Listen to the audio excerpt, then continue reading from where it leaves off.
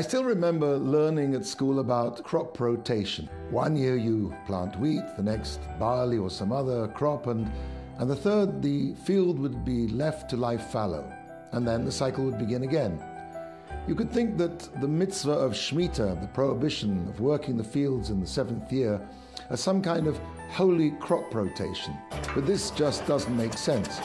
First, working a field for 6 straight years and then leaving it for one does nothing to improve its yield and may even damage it. Second, the Torah promises dire punishments for the non-observance of Shemitah. The 70 years of the Babylonian exile were a punishment for 70 unobserved Shemitah years during the 430 years that the Jewish people dwelled in the land of Israel. God always relates to us measure for measure. If Shemitah was a matter of crop husbandry, how is exile an appropriate punishment? And furthermore, 70 years of weeds and neglect isn't going to do anything for the land, so how is this punishment measure for measure? What causes a person to violate Shemitah in the first place? The great malaise of our own era is the compulsion to overwork.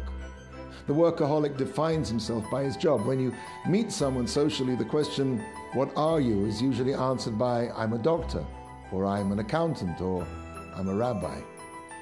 There's a fundamental mistake here. What I do is not who I am. In our society, we've confused what we do with who we are. The underlying belief here is that the more I work, the more I become myself. Violation of the laws of Shemitah comes from a belief that the more I work, the more money I will make, and the more I make, the more I am the master of my own world. Exile removes all the familiar, comforting symbols of success from a person.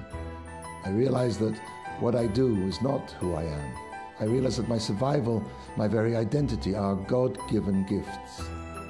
The insecurity of exile brings a person face to face with his total dependence on God.